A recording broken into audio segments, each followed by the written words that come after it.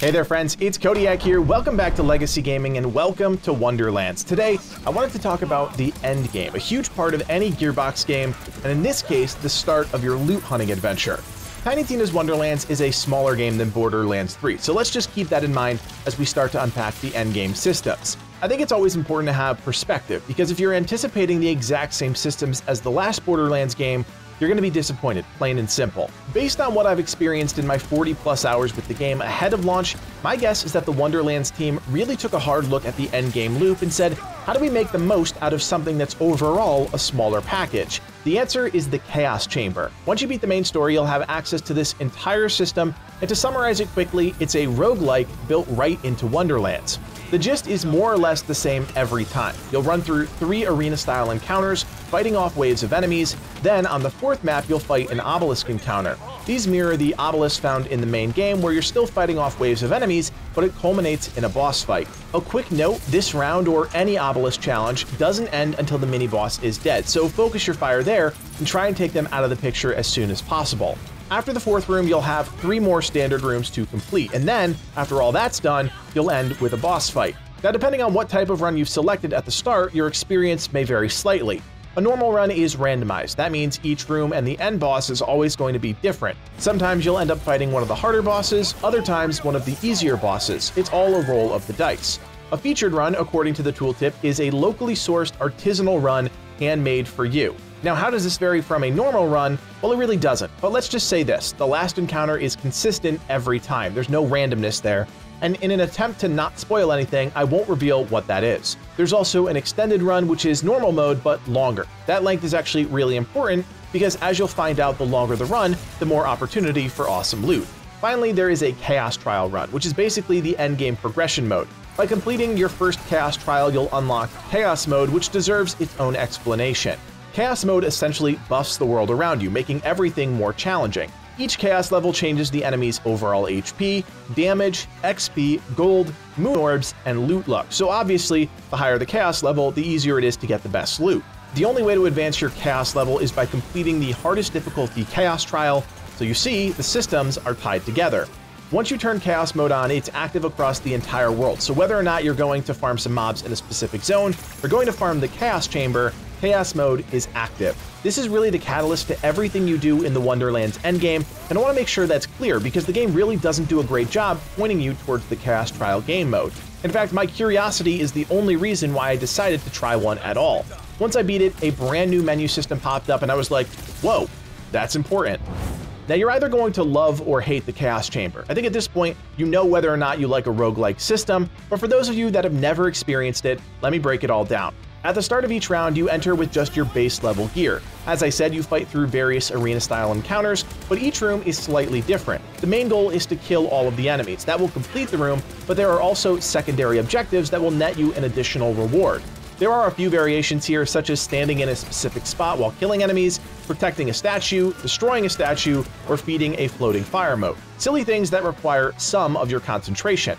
The real reason you want to try and complete these are those additional rewards, which are small reward dice that explode in a shower of crystals. Crystals are the main currency within the Chaos Chamber, and the more the better, because at the end of your run, you'll have the chance to turn them in for a specific item type of your choosing. Within each level are also buffs that you can choose to purchase. These will cost an increasing amount of crystals every time, but will grant you passive bonuses like increased bullet damage, increased status damage, and much more. The more buffs you have, the stronger you are, but the less crystals you'll take to the endgame.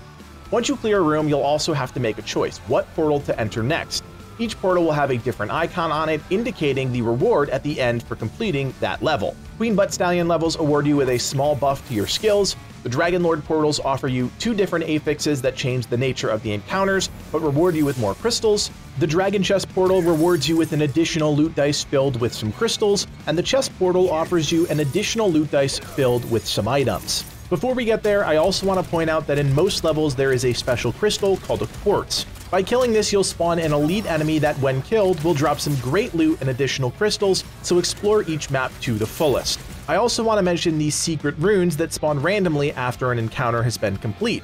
There are 3 in total, and I'm not going to spoil the surprise in this video. You'll just have to keep an eye on the channel because this is one of those things you absolutely don't want to miss. When all is said and done and you've completed your Chaos Chamber run, boss and everything, you'll end up in the Loot Cave. This is a magical place that not only rewards you with a chest often containing a legendary item, but the chance to spend your crystals on the item type that you desire. You can spend up to 500 crystals at any one statue at a time, and of course the more you spend, the better the loot that you get. You can hit a statue multiple times, and you can spend less than 500 if you don't have enough to fully commit, and you'll get loot representative of how many crystals you invested. It might sound complicated in theory, but really, you just pick the statue of the item type that you're hunting down, spend the crystals, and profit. Depending on the type of run that you choose, the Chaos Chamber can take anywhere from 15 to 40 minutes. That's going to vary depending on your gear and difficulty, but it's clear that's the goal. It's a short bit of endgame content that supplements the standard Borderlands-style farming, and like I said in the intro, you're either going to love it or hate it. Luckily, if that's not your cup of tea, you can farm named enemies the traditional way, and unlike in the preview build we had access to, the save, quit, reload method of farming is still very much a thing in Wonderlands. I know that was a big concern for a lot of folks leading up to launch, and I'm happy to say it's still very possible. If you're looking for a specific item, there are tons of named enemies across the Wonderlands with loot galore, so if the gauntlet stylings of the Chaos Chamber aren't your thing, there are other options. If it doesn't seem like there's a lot of endgame content, you'd be right, but again, keep in mind that this is a smaller game, at least at launch. The Gearbox team has already revealed their Season Pass content, the first part launching on April 21st. This will include something called the Mirrors of Mystery, which absolutely seem like another endgame system. We know Gearbox does this with all of their releases, injecting more content into the mix at a relatively consistent basis post-launch, and the same is going to be true for Wonderlands. Hopefully now you have a better understanding of how the endgame gameplay systems work in Tiny Tina's Wonderlands. With a firm grasp of this concept, I have no doubt you'll be on your way to claiming all the shiny loot the Wonderlands has to offer.